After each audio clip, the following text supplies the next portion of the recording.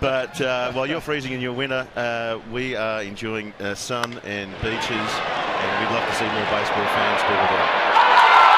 A.J. Pollock.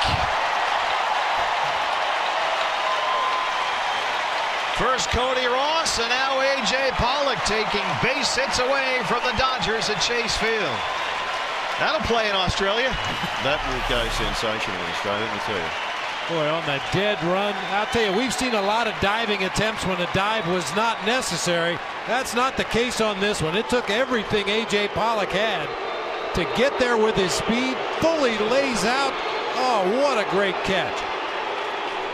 And now, Jason, here's Yasiel Puig. This is a great opportunity for the fans.